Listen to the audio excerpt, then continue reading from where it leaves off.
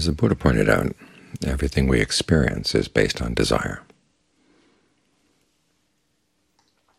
Nirvana is the only thing that's not based on desire. But to get there, you have to develop the path, which is based on desire. And even if we're not on the path, the fact that we have all these desires and that they underlie everything we experience means that our experience is purposeful. The mind has its purpose. The world outside doesn't seem to have much of a purpose. It goes around and creates all kinds of suffering, leaves a lot of suffering in its wake. It's very wasteful. But our minds are different. We live with our purposes. When people see there's no purpose in their life, they don't want to live anymore. The question is, what kind of purpose do you want? What kind of purpose will really be satisfying?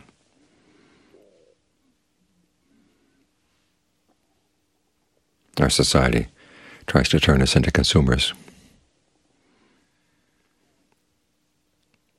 Even when we come to the Dhamma, we think of it as something to consume. We want certain experiences. But the consumer life is a pretty meaningless one. As Ajahn so often like to point out, those pleasures that you consumed last week, where are they now? They're gone. And you keep looking for new ones and new ones and new ones. There's never enough. And you look at how your life is lived, chasing these things, and you look back on it, and it's sad.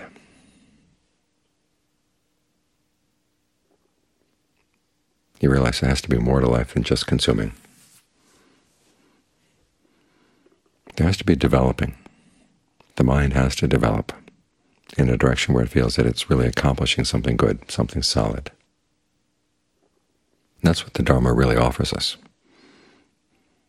Not just neat experiences in the meditation, but an opportunity to develop good qualities in the mind.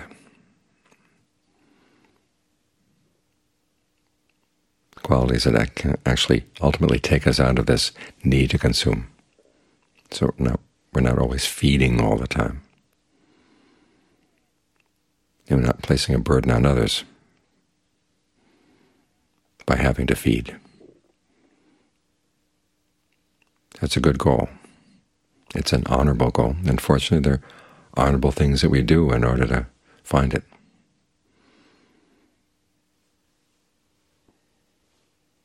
And as we're developing the mind, we're developing the heart as well. In fact, in most Buddhist cultures, starting with the Pali language, the words for heart and mind are interchangeable. As the Buddha realized, our mind, the smart part of this psyche we have, the part that figures things out, is not really that much different from the part that wills. The two work together. Your desires have their reasons. Your reasons are based on desires. So you have to train the whole heart and mind.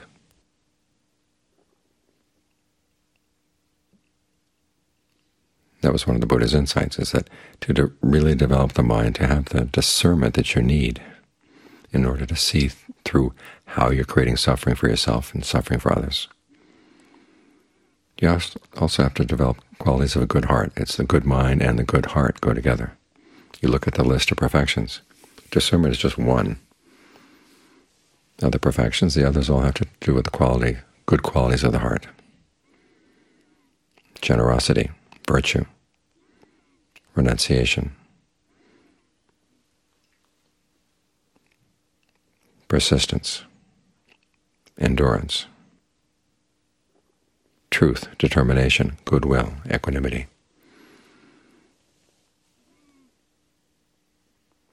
In our practice, we have to develop all of these qualities.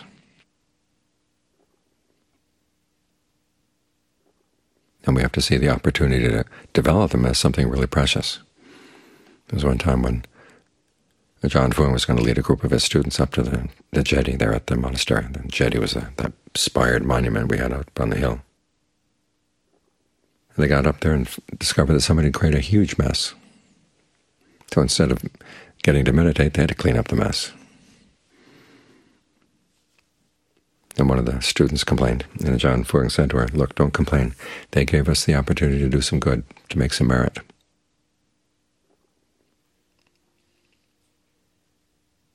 In other words, they gave us the opportunity to do something purposeful. It might not have been what they wanted to do originally, but it was still something good. And we're fortunate we live in a place where we can do good things and develop good qualities of the mind. When I was in Switzerland recently, I was going through one of the towns, and two Thai people came running up. They wanted to give me some money. They'd been living in Switzerland for quite a while and had no opportunity to make merit.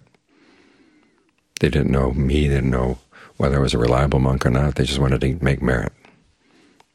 Because living in that society, they didn't see any opportunity. Actually, the opportunities were there. There are ways in which you can be helpful to other people. But it wasn't quite the kind of goodness that they wanted to develop. They wanted to develop something that was related to the Dharma.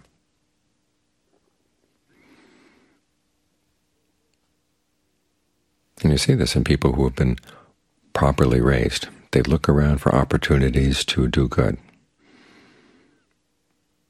I was reading a study a while back about how people who find happiness in life tend to be the ones who, as children, did a lot of chores around the house. And it turns out there's a certain age where kids want to help with the work around the house. And in societies where they're discouraged, like modern society, they're turned into consumers and they're miserable. Whereas in societies where they're encouraged, even though they're sloppy at the beginning, they don't quite do things right, but their desire to help is honored. They have a sense of their own self-worth, which is not based on gold stars placed on their exam papers. It's based on the knowledge that they've done something to help other people. They've made a contribution.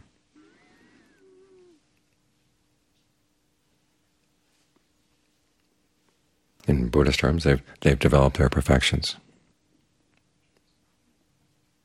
So as we live in this monastery where we do have time to meditate, but it's not 24 hours a day. There are other things that have to be done. Look at the other things as part of the practice. There was a study years back. A sociologist was comparing a meditation center back east with a Thai temple back east. And she was talking with one of the people in the meditation center about how it seemed at the Thai temple people weren't practicing that much. And the woman at the center had the good sense to say, well, maybe their practice is not just meditation. There are other things that they're doing with their generosity, their virtue, their determination to develop a monastery here in a very unlikely place, i.e. America, and to see it through.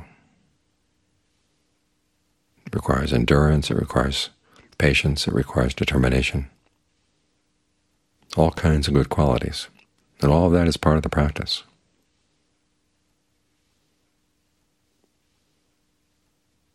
And when you learn how to look at our life here as an opportunity to develop good qualities in the mind, then the difficulties we run into inevitably don't seem so overwhelming. They're opportunities to develop perfections,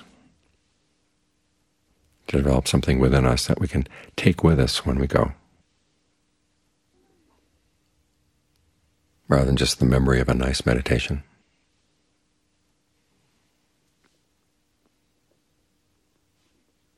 But to develop habits of the mind. These habits, once they get firmly ensconced in the mind, they'll see you through all kinds of things.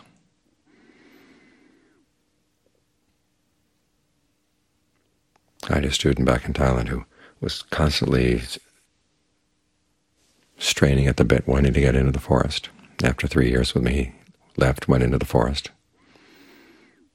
Ultimately found himself a nice little hut where he had nothing to do all day long but meditate. He was looking forward to some really great meditation. And for months his mind was just scattered all over the place.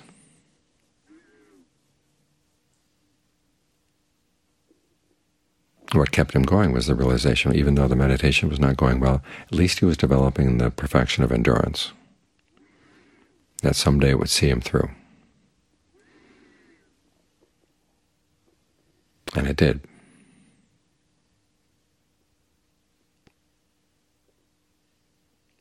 So look at everything as an opportunity for the practice. The meditation is an opportunity to develop good qualities of the heart and mind. Our chores around the monastery are opportunities to develop a good heart and a good mind. And the two go together.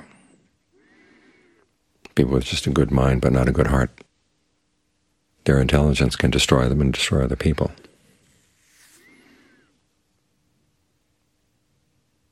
And a good heart is not just a heart of kindness, it's a heart of endurance, it's a heart of determination, a heart of persistence.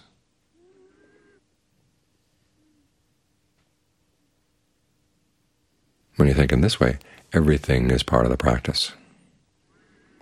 Everything is a source of nourishment. It may not be the nourishment you wanted at that particular point, but if you learn how to recognize it, the fact that you can recognize it as an opportunity is good for the mind, good for the heart. It reminds you that you've got a good purpose. You're looking for happiness, which is the desire we all have, but you place some really high standards on it. You want happiness that's solid, reliable, happiness that's blameless, a happiness that places no burden on anybody, a happiness that takes you out of the feeding chain.